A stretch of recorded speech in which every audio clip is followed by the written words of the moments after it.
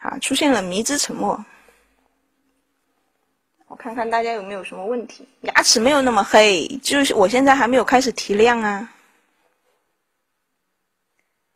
刚才的鼻子啊，直接就是一个套索工具圈出来，然后就往这边拖了一点，因为之前鼻子有点短嘛，怎么移动的，就是用套索工具。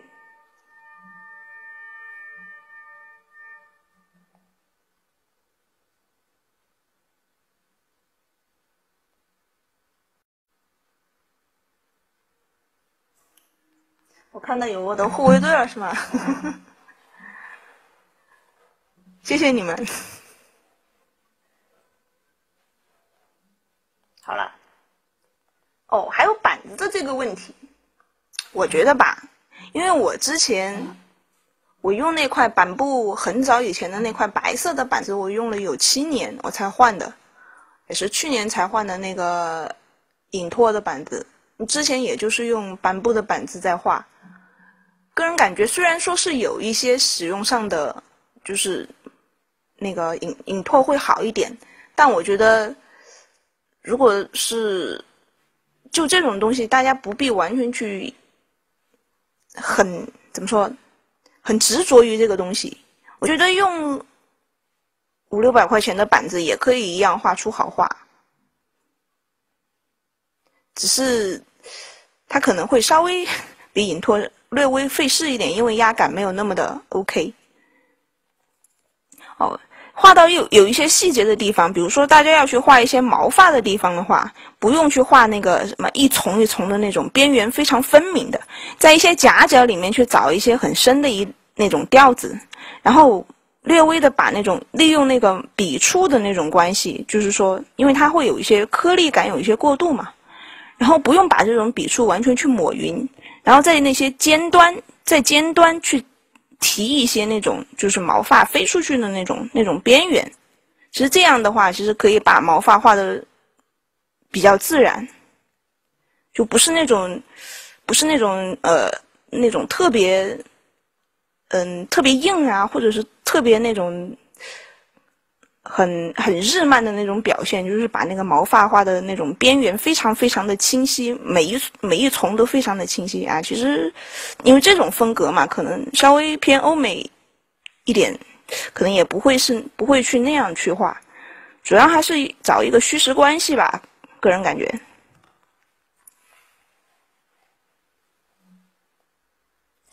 啊，顺便说一句，就是我觉得用汉王的板子的话，还不如就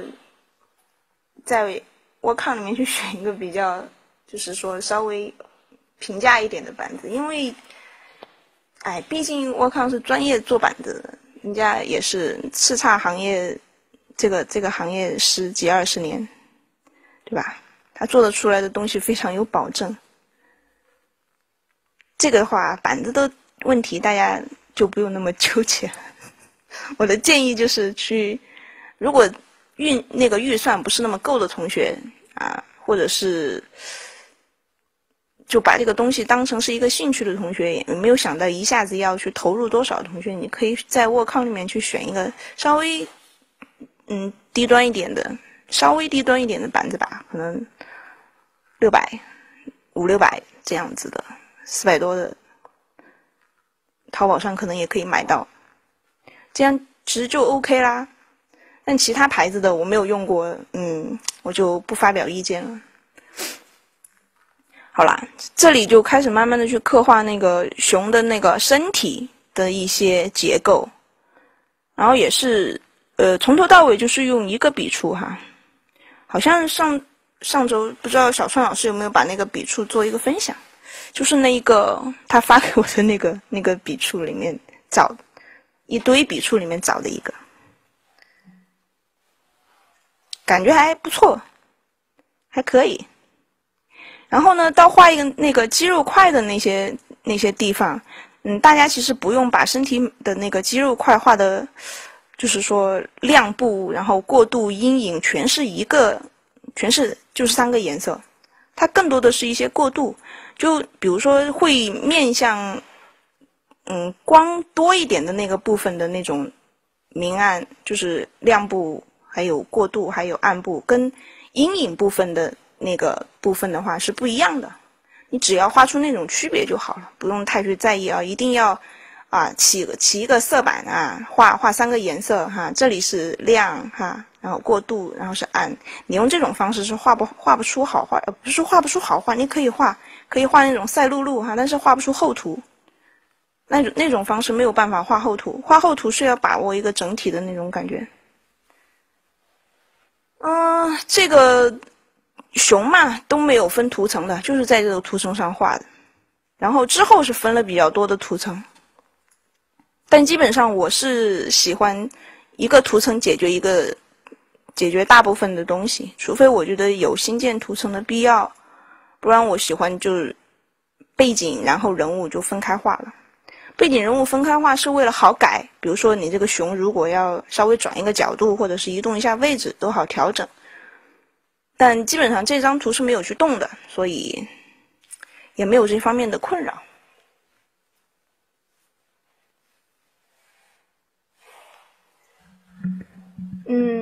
我看看问题。画怪物元素的时候可以加入人的肌肉形状在里面吗？当然可以啊。我这张图就是会画一些这种像是那种就是皮毛加肌肉的那种感觉。其实也不是说什么，我觉得也不是说把画人的肌肉形状在里面吧。其实像是比如说这种动物跟我们人类也会有一些相似的一些肌肉群在里面。而且比如说你把它类人形化以后，就是它的那个身体跟人是差不多的以后，它的肌肉的一些走向呀，还有它肌肉的一些分布啊，还有肌肉群啊，就跟人是没有什么太大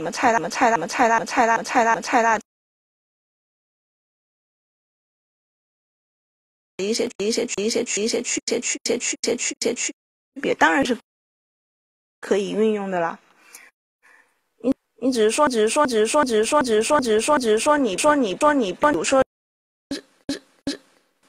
你可以把那个，比如说画成一个熊头，然后人身，对吧？完全的熊怪的那个熊掌跟我画的这个掌大一些，指甲画的非常长，但我这个是类人间的那种感的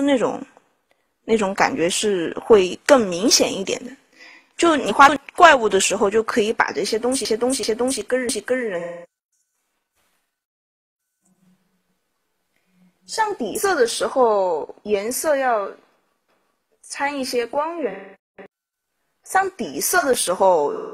但是你到画光影的时候，比如说像是我刚才会在这个面部的地方去加一些偏黄的一些调子，因为它整个光源是那种蜡烛啊、火把的那种偏红的光，所以你肯定要去在比如说亮部的一些地方就开始去加一些这种偏黄的一些调子，或者偏红的一些调子。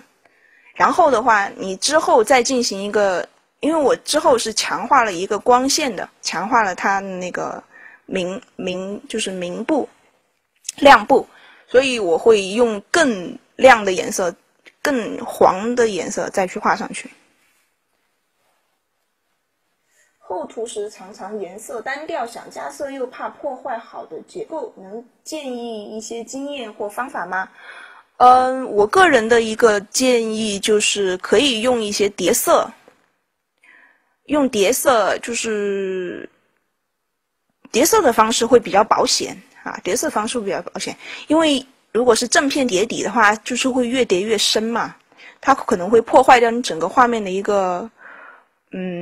那个素描效果，可能会越叠那个部分就越深。然后叠色呢，它可以不破坏你这个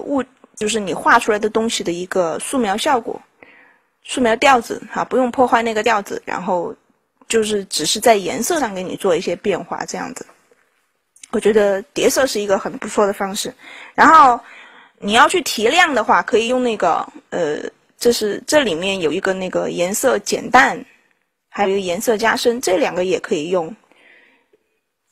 还有你想变颜色的话，也可以，因为我用叠加会用的比较多，所以我个人会比较推崇叠加。其他的那种图层模式，你也可以去试一下。我觉得很多东西是试出来的，因为我在没有试之前，以前我就单纯的就用 PS 画画，我也不敢去试。然后我就一直在想别人那个效果是怎么做出来的，但是我后来去试了以后，就是试出经验以后，我就知道那个东西该怎么去用了，觉得也是不错的。我的经验而言，就是叠加会比较好的。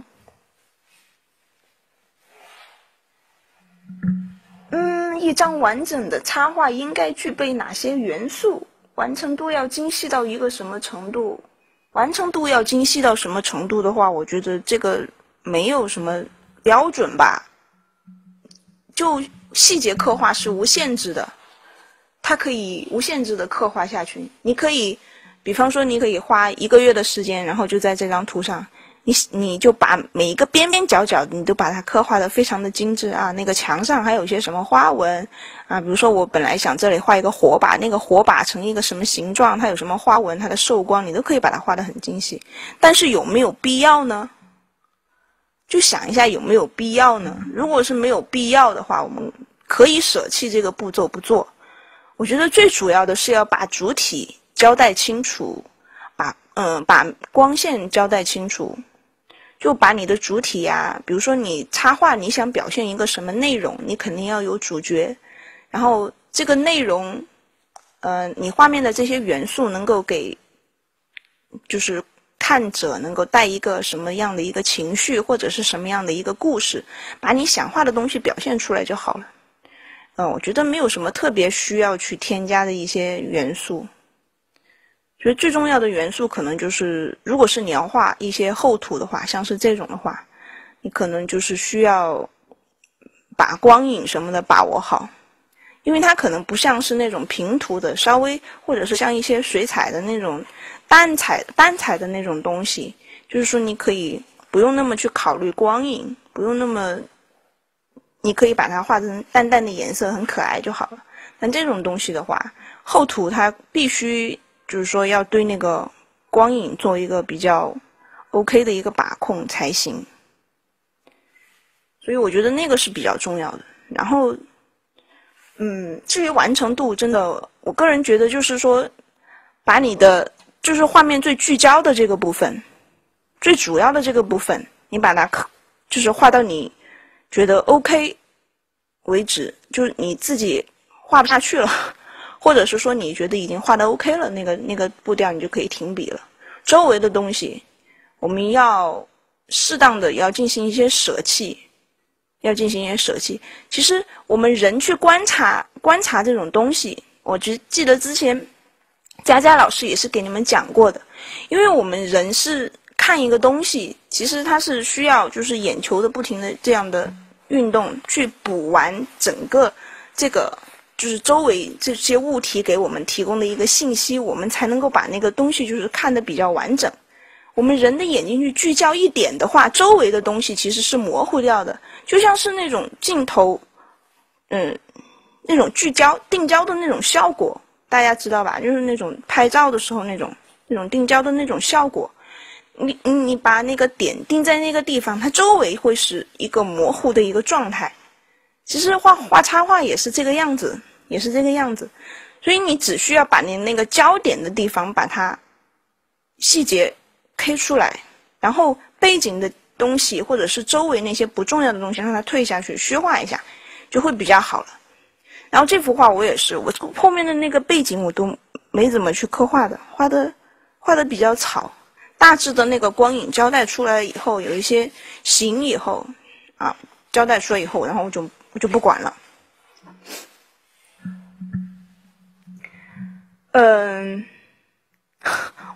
瞬间那么多问题，怎么回事？我看一下，讲汗水都出来了。背景和特效需要怎样的构思？我先把回答掉的问题先删掉哈。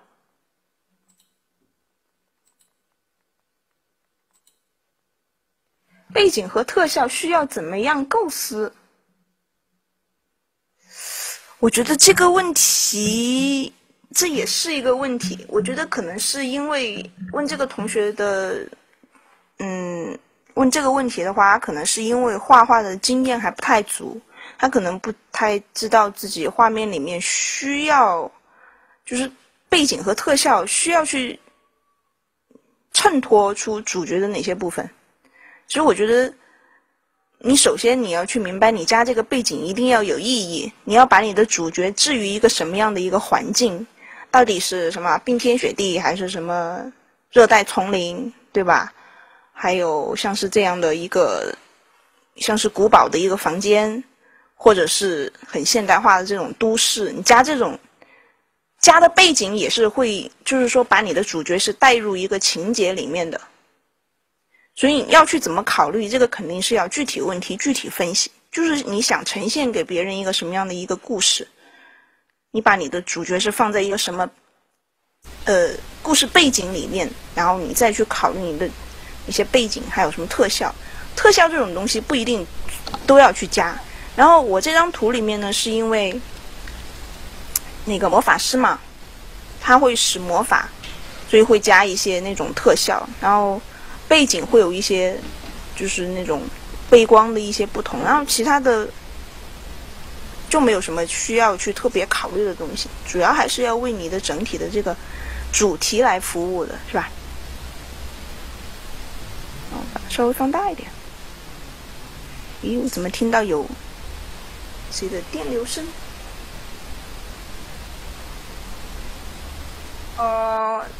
我看到有同学问我的熊怪是完全默写出来，还是有一定参考？不是默写出来的，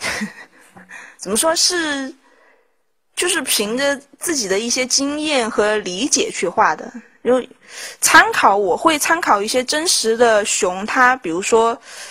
它面部的一些感觉，因为我也是找了一些真实的那种熊的一些参考图片和一些画的比较好的一些人的一些画的那种熊的那种感觉，但是我觉得跟我想象的会有一些不一样，所以我肯定就是说还是按照自己的一个理解来进行一个大致的刻画。最主要的是把握一些面部的一些特征，熊的一些特征啊、结构啊那些东西把握好了以后，然后其他的部分就靠自己去理解了，靠自己的理解。就其实这个动作没有参考，动作都是自己去想的，只是说你可以从别人的画里面去感受一些它的一些特点，熊的一些特点。比如说那个熊的一些眼窝呀，还有它那个张开嘴，它的一些这种肌肉的一些这种拉扯、这种牵扯、这种分布，还有它整个嘴张开以后，那个口腔呈现出来的是一个什么样的那种状态，就是你可以去找一些图片，当然有可能你找的图片完全就跟你想要的没有太沾边，或者是不是你完全就想要的那个样子，所以我觉得最重要的还是要加强自己对这个东西的一个理解吧。虽然说你以前可能没有去画过这个熊怪，但是你可能去画过其他的东西，你可能去画过一些什么壮汉呐，或者是你可能画过什么狮子、老虎啊，或者是其他的一些动物啊，就他们有一些经验是相通的。我觉得这个可能不要单纯的去把它想成是，比如说怎样画熊，怎样画人，怎样画狮子，这种很简单的题目，就是这种很具体到每一个物种的这种题目，就所有的物种其实都有一些相通的一些点，把这种相通的点理解到，就你画其他的东西也会怎么说，会比较就理解起来可能会更快吧。然后大家看到我在这个熊上面确实花了非常多的时间，然后这个地方也是，就是说会用一些小的一些笔触，然后去慢慢的添加一些光影。当然现在这个光感是完全不够的哈，这个只是因为我画画有一个不太好的缺点，就是我个人的一个缺点，就是说我不敢一开始就去用一些非常浓重的颜色或者是特别亮的颜色就开始去铺，画的特别的大胆，我并不是那么大胆的人，所以我一开始会画的比较小心，我会慢慢的去加一些东西，然后慢慢的去提亮那个物体的一些就是光影的那些地方，然后到画那个熊怪那些面部的一些细节、毛发的那些地方，就需要去把你那个笔刷放的比较小，去拉出那种绒毛的那种感觉，因为我画的。我也不是像是那个原著里面，它那个毛发，我靠，就像是就几百年没有洗过澡，那个毛发全是那种拧在一起的那种油腻腻的那种熊怪那种感觉，哇，真是太刺激了！我不想画那个样子，我还是想让它就是稍微的能够霸气一点呐、那种，然后可以有一些小绒毛。跟他整个人会有一些反差，整个怪会有一些反差，而不是那种看上去非常讨厌的那种熊怪。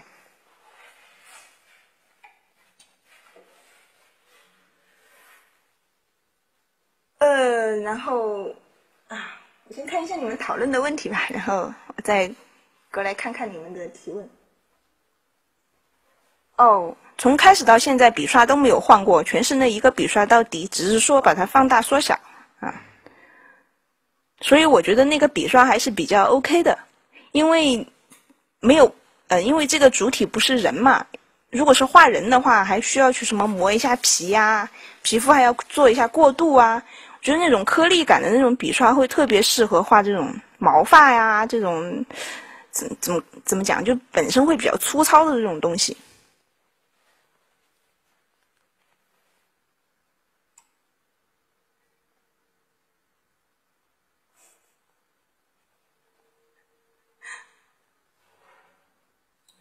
陶叔需要这样黑我吗？笑出来了。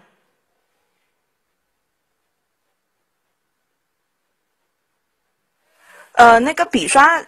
哎，之前小川老师有没有分享出来啊？如果没有，可能要麻烦张老师或者天天老师他们分享一下那个笔刷了。哦，然后这里就开始去加一些暖调子，明亮一点的暖调子，在这个整个的这个熊的这个亮部的一些地方，因为之前我画的光会比较偏逆光。因为之前我这里不是画了一个灯嘛，然后但是我本来想了一下，因为这个角色它是一个逆光的一个效果，所以这个熊就必须是一个正面受光会比较重的一个角色，所以之后的话，我是把这个熊的一个正面都统一的加强了一下，让它正面会有一个比较。怎么说会比较亮的一个光，然后那个牙齿迟迟没有画，是因为就我觉得要画，可能还要花一点，对，到这个部分才会是一个提亮的一个部分。之后还有一个进行一个大的一个比较明显的一个提亮，这里都还没有做，因为其实你需要画的东西还是会有一点多。特别是你把画面放到那么大以后，你会发现，哎呀妈呀，要画的东西真是好多呀。所以就按照自己的调子来，慢慢的去加一些亮色，比如说那个舌头里面有口水嘛，口水会反射光线会比较强烈嘛，就会有那种比较亮的一些白点啊，或者是怎么样的，然后就需要去用一些小笔触去把那种感觉去把它点出来。包括牙齿也是，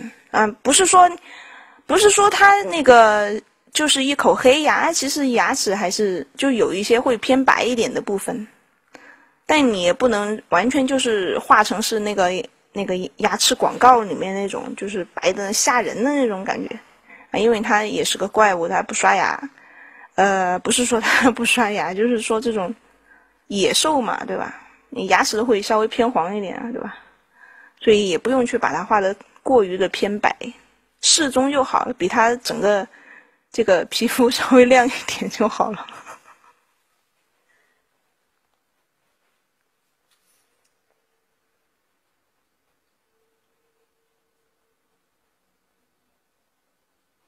哦，群里有的话就那个我就不用